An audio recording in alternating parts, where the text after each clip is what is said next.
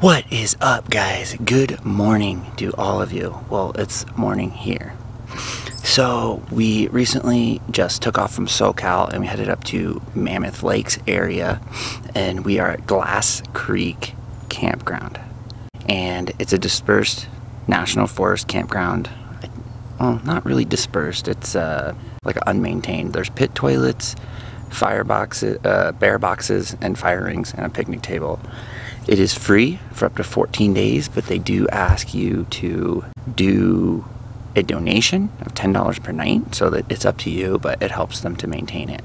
Before we go any further, if you haven't been to this channel yet, I am Jesse. We, meaning me and my wife, are Adventure Endeavor. This is our fifth wheel right here, our Ram 2500, and here's a quick view of what we're seeing here. So we pulled into this spot early this morning, and we decided just to leave the truck and trailer hooked up. I just got back from a run, did about 6 miles. We thought this would be a great opportunity to show you guys how we set up our truck and trailer in our camp, essentially. Things to look out for, things to be aware of, and just overall our from start to finish, essentially, to get set up. We think there could be a lot of good knowledge for you guys, so let's get to it. So the first thing you need to do when you pull into your spot is make sure that you're going to have room for your slides to clear on both sides, because you don't want to be hitting a tree or whatever could be in your way, picnic table or whatever. And then secondly, for us, because we have a toy hauler, we want to make sure that the ramp can go down in the back, because lots of times we use it as a patio and we hang out there, which is really nice. Something else to consider as well is your solar. So we have solar. It's kind of hard to tell, but we have a good amount of solar, and we're in the trees, so this spot might be difficult regardless for collecting sun, but we do have the generator and we're kind of over paneled, so I think we'll be okay, but it's just something to keep in mind before you set up. So sun, slide outs, and the third thing is if you have a toy hauler, make sure the patio ramp can go down. So the next thing I like to do is look at the front jacks, this one here and this one here, and I like to see the difference in height. So that tells me two things. That tells me A, if when I put some blocks underneath, if I'm going to need maybe one or two more on the other side, and then B, it also tells me if the site is crooked or not, because you might need to back up the trailer or pull it up onto blocks on one side, because you want to make sure that your tires are on the ground. You don't want your tires coming off the ground when you level out the trailer. So that's really important, and it's just something to be aware of. They do make some applications that will help you determine with like a level and a built-in app and everything like that, but for us, we just do it manually and we just try to be as careful as we can. One more tip for leveling side to side the trailer, you can kind of just eyeball it here. I'm slightly off, but I'm pretty confident that all 4 tires will be on the ground after the fact that we level it, so I don't think I'm going to pull up on any blocks this time, but that's something to be aware of. I'll post a video to these combo locks here. This is something we recently added, and it's super convenient because it gives you more security. You don't need a key to open up your bays, so that's a super nice thing. I'll post a video to that as well. So your next step is to chalk your tires.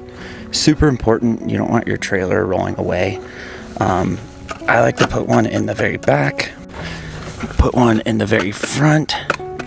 That's just how I do it, and because I'm paranoid, I do it on both sides, so I use 4 chalks just to be on the safe side. Next step for us is obviously drop the tailgate. We're gonna unhitch. We have the Andersen Hitch. We have a couple videos on that. We'll link those as well if you're curious. So basically we're going to get ready to drop the trailer. We're going to do our wiring harness, our safety, our trailer brake safety breakaway, our safety chains, and the action for the Andersen, tie everything up, and then we will lower our front jacks.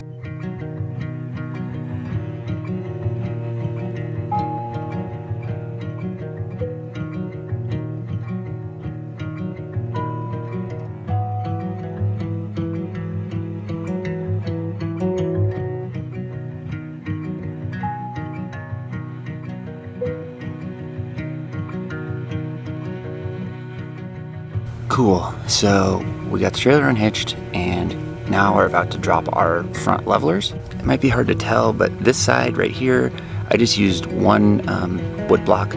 Over here I used two because it's slightly off camera, not much. It probably would have been fine without it, but it's just something I like to do. I like to make it as level as possible. And yeah, so we'll lower our jacks and we'll pull the truck out.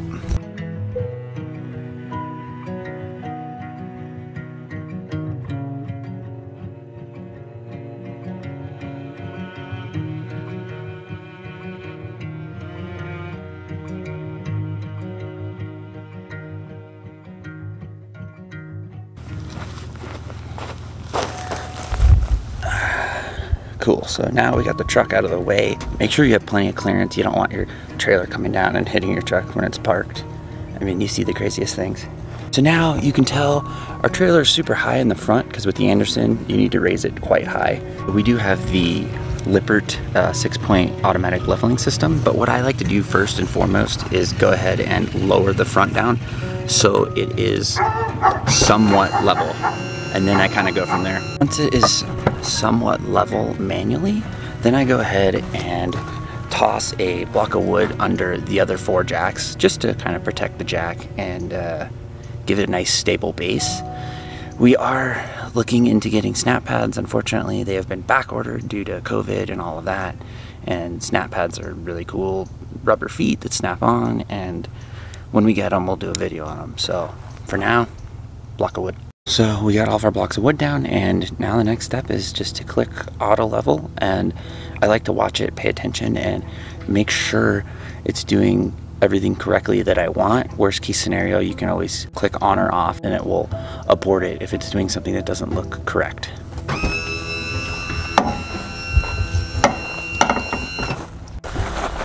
So for the most part, it starts from front to back, and then it attempts to do side to side.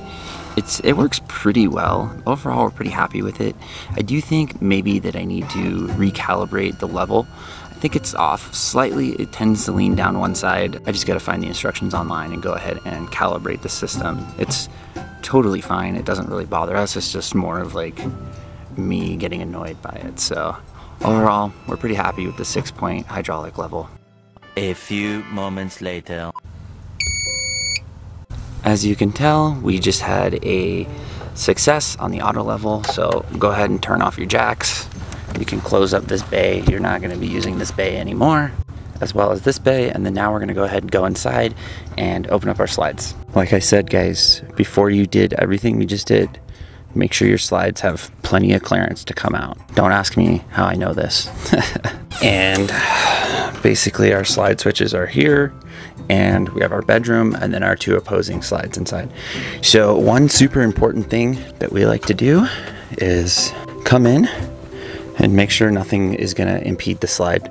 It's really dirty, but like, I don't know if you can tell, but we have a cabinet over there that is open. So it popped open, so you need to make sure that doesn't crunch when you open the slide. Same thing in here. Make sure there's no obstructions. So come back here, take a look. Everything looks clear. Everything looks clear. When everything is clear, go ahead and open up your slides.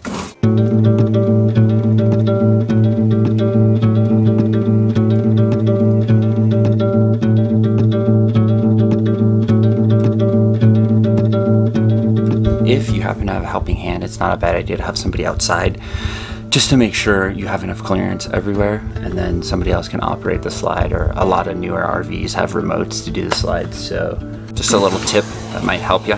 But I know for a fact that our clearance is good, so just gonna open it up. As far as that goes, now our trailer is fully set up, the slides are out. What we do is we go into the toy box, and we have a table that we set up here in the living room, and then sometimes we put a table outside for barbecue and grilling. So let's go ahead and do that.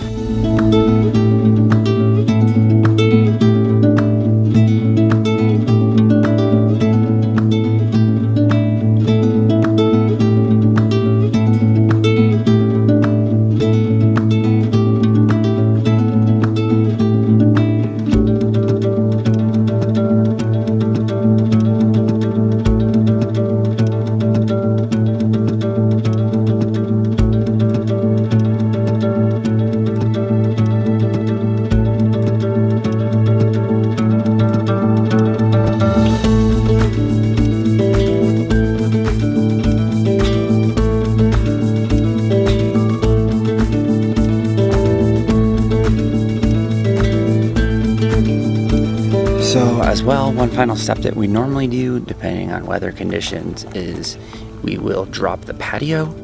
Super nice, beautiful view here. You can tell we just have woods behind us, so we'll go ahead and put the patio down. We have a screen that we lock down, and it's just a really nice hangout area. Alright guys, so that's pretty much it. So we put out a trash can, 2 chairs, our mat, which kind of helps from bringing dust into the trailer, helps a little bit.